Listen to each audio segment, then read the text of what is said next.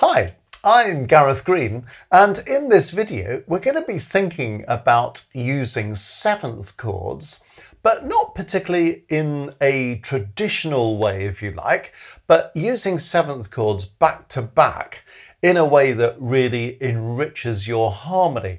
It's a very useful thing to think about, and we're going to look at it through a few bars, a few measures of quite a famous song, actually, just as a demonstration of this. But first of all, let's make sure we're entirely happy about 7th chords. The example we're going to look at in a moment is in the key of A major. So let's just think this in A major. So if you want to get your 7th chords lined up in A major, first thing you need is a scale of A major. Sorry, I'll come back to that note I've just written in a moment. So if we go up the scale, we don't need the top note because the top note's A and A is the first note. Then if I put a third and a fifth above each of these notes, I've got my basic diatonic chords, diatonic triads. In other words, the chords that sit inside the key of A major. We can number these off like this. Now, I know some people like to use lowercase for minor chords and uppercase for major chords. That's fine. That's the system we know as extended Roman. This is basic Roman, where we just put them all in uppercase for simplicity. But if you want to use some differentiation between major and minor, that's fine. But basically all we're trying to do now is establish the basic triads in the key of A major. So what have we done? Here's the scale of A major,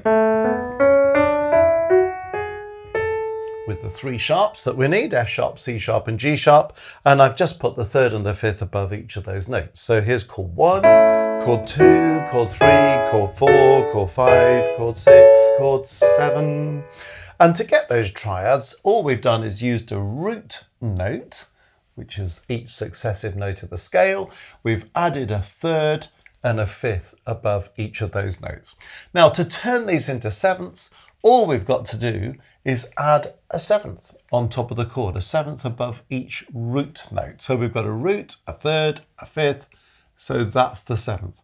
A root, a third, a fifth, that's the 7th. A root, a third, a fifth, and that's the 7th. And so we go on. So you get the idea of this.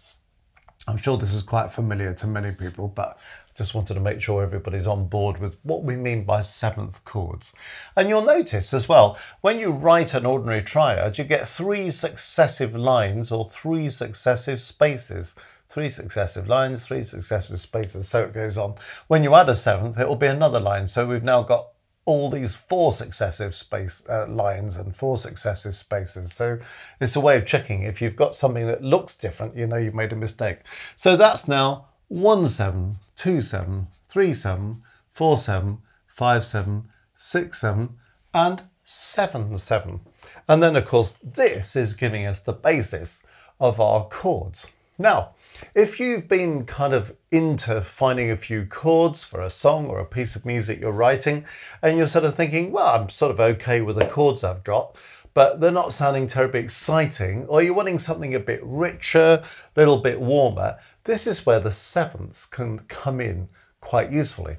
Now, conventionally, this is where I started, conventionally we have certain kind of codes of practice, if you like. So if you're looking at Baroque music or classical music, you probably know a rule that says if you have chord 5 7, well, the 7th normally falls by step when it moves on, the third normally rises by step when it moves on. So when you use a 5 7, you nearly always follow it with a chord 1 or a chord 6, because that facilitates the 7th falling by step and the third rising by step. Sometimes we use a 2 7 before a chord 5 or a 5 7. So there are those kind of conventions.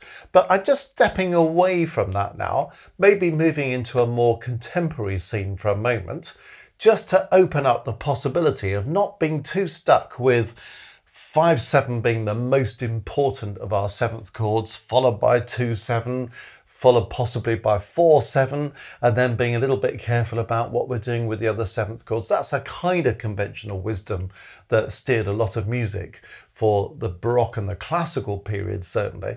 But now when we move into the 20th century and into some slightly different genres, we can kind of free up our use of 7ths and just say, well, what happens if I just put a 7th chord back to back with another 7th chord without really worrying too much about how it functions? So let's just have a think about what I'm talking about here. Say I use a chord 1, we'll do it in A major. So without the 7th, just an ordinary chord 1, and then I use a chord 4. Okay, sounds perfectly right, doesn't it? Going from an A major chord to a D major chord. So that's going from this 1 to this 4. Now, what happens if I use 1 followed by 4, but put them both as 7ths? So 1/7 and then 4/7. Do you hear the difference? Suddenly it's a much warmer sound, isn't it? It doesn't sound like Bach or Mozart, but we're not talking about Bach or Mozart here. We're talking about actually in a more contemporary way. How would you do that to make life a bit more colourful, a little bit warmer? So if I go from, say, 1/7 to 4/7 to 3/7 to 6/7, can you hear how there's kind of quite a warm sound, isn't it? And you can do something kind of fairly punchy with that.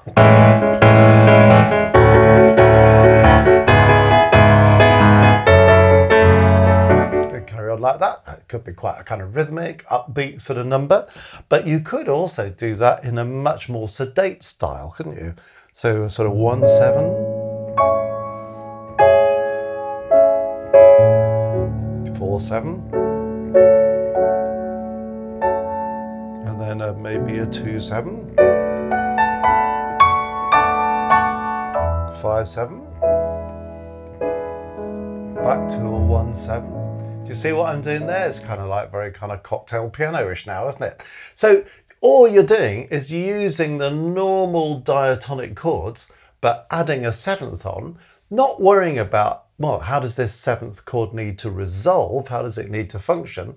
You're just thinking, can I put it back to back with another 7th chord? And you'll soon get the idea that there are some 7ths that work better than others. You soon get the idea that sort of 5/7 sometimes wants to resolve to a 1, but it doesn't have to. You know, you might have your 5/7 and it can certainly go to a 1/7, can't it? You know, so you could do that. You know, something like, it sort of sounds a bit different, doesn't it? But you could do something like this, go to a 6/7. So 5/7 still sometimes has that pull where that wants to rise and that wants to fall to this.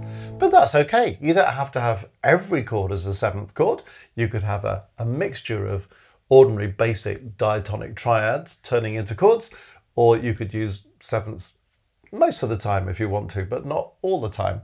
So there's still some 7ths that work really well. 2 tends to function onto 5. 5 tends to function onto 1 or to 6, but you can sit them back to back. And what's really interesting is things like 3/7 and 6/7 that you might be less inclined to use in more conventional paths actually become pretty cool. I think 3/7 is a great chord. There's so much you can do with 3/7 going to a 6/7. That's a kind of lovely sound, isn't it? Really kind of warm sound. So this is just the idea of putting these 7th chords back to back. Now have a look at this score that we've got on the screen here. It's just literally a couple of bars, couple of measures of an Earth, Wind and Fire song, September. Probably people know this song, you know.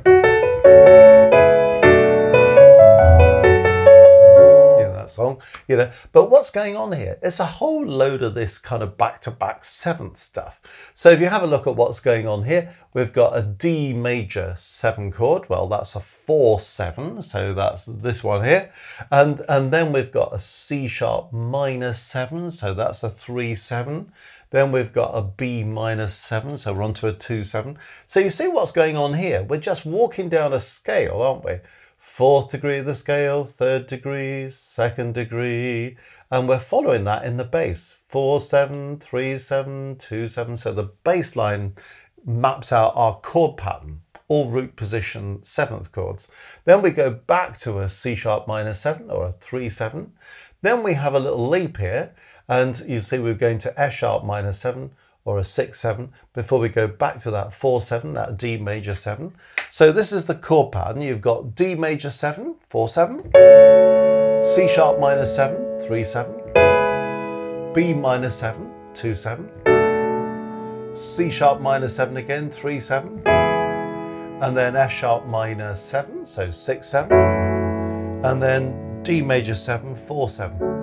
So you see, it's just this idea of 7th chords back to back. So if I slow it down, this song, that's the melody in the right hand, and then you hear that 7th, 7th, 7th, 7th, 7th, 7th. It's kind of making the harmony much richer. So if you had this song without the 7ths, it might sound a bit kind of plain, little bit colourless. But this idea of using 7th chords back to back. So if you're one of the many people who've been in touch with me over the recent couple of years to say, yeah, I've written this song or this piece of music, I've got some chords, they all seem to work, it all sounds all right, just sounds a bit boring.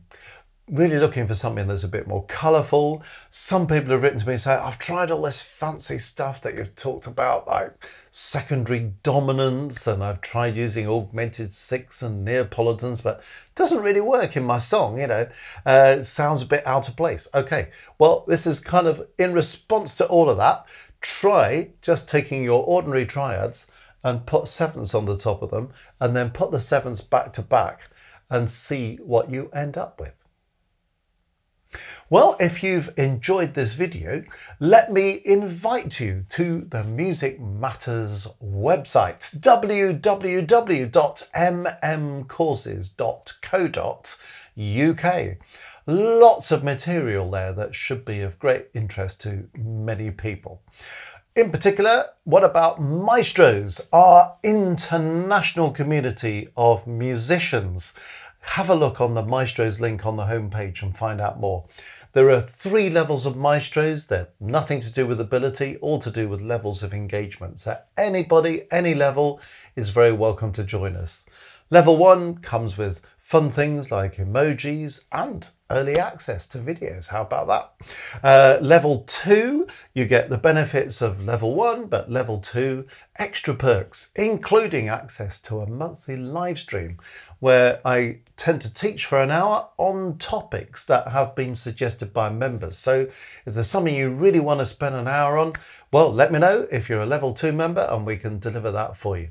Or you could be a level 3 member and go the whole hog. You have all the level 2 and level 1 benefits. Level 3 gives you discounts off our courses, other things as well, but also you have an extra live stream, which is much more kind of one-to-one tailored, where you can hand in your song, your composition, your harmony exercise, your recording of yourself performing or your group performing, and I'll give you one-to-one feedback. And we'll share that with the group.